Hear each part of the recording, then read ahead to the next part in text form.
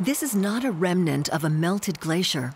It's an artificial water reservoir, the shape of which is reminiscent of a Buddhist sanctuary. A stupa made of ice. The idea was conceived by Sonam Wangchuk, an engineer from Ladakh in northwestern India. Now, cones are shapes which have minimal surface area for the volume, so the sun cannot melt it as quickly as it does horizontal flat ice. And therefore, it melts slowly as the summer approaches, and as it melts, it gives its water to the farmers. Ladakh is famous for the world's highest altitude cold desert. In a region which gets only between 50 to 100 millimeters of rainfall annually, the glaciers have been a life source for ages.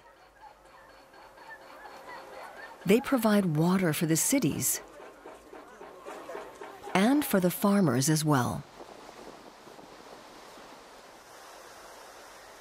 But due to climate change, almost 20% of the glaciers in the area have been lost in the last 50 years.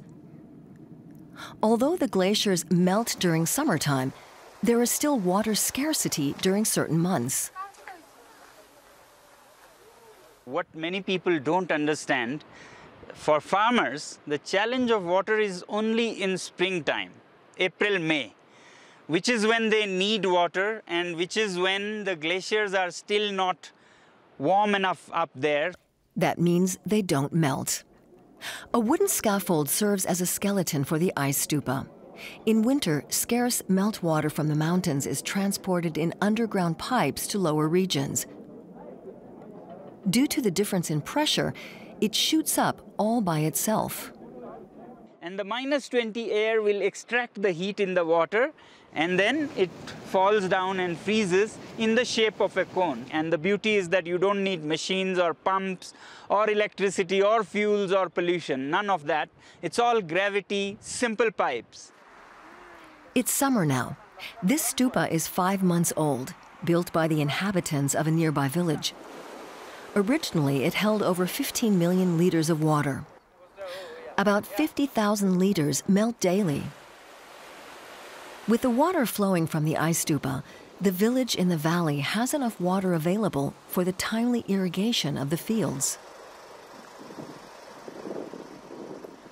Sonam Wangchuk is co-founder of the Students' Educational and Cultural Movement, SECMOL. Because the young people will one day have a say in the fate of the region, they need to know how the stupas help the farmers. However, in the long run, artificial glaciers are only a makeshift solution. Ice stupas are not just a method of making water, but it is also a message from the mountain people to the people in big cities of the world. It is equally important that you in the big cities do everything to mitigate climate change and change your lifestyle. So my message is that please live simply in the big cities of the world so that we in the mountains can simply live. There are now about 25 ice stupas in the region. To create them, it needed just a leap of the imagination. What's needed now is change on a global scale.